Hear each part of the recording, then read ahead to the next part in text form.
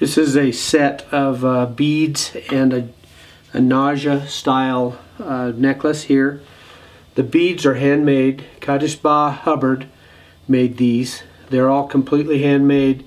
What she does is she takes a block of steel that has an indent in it, and then the upper part, the male part, is about that long, about as big around as my finger, and it fits in. It's domed on the bottom, and it fits right exactly into that steel block with the indent.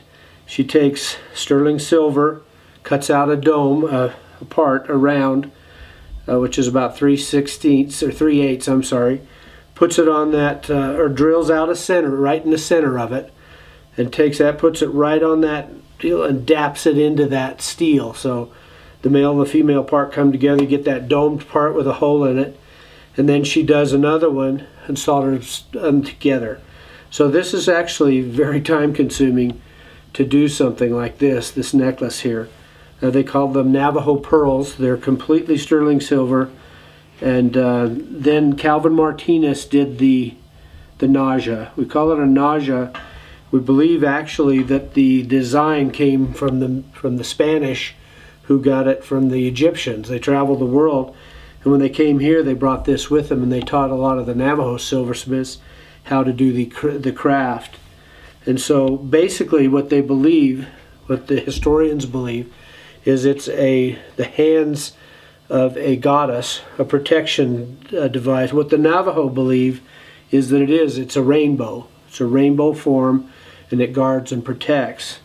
Calvin has put a really nice bail on it, so you can use this on beads like this, or any kind of chain, any kind of a necklace that will slip through and you can hang it off of.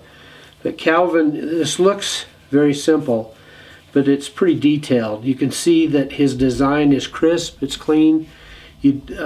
Something like this, to complete it in this kind of fashion, takes a lot of time and effort, because you're working on cleanliness and really even, smooth design. Your soldering has to be perfect. Your cuts and your filings have to be spot on, and that's what gives it that real crisp, clean look.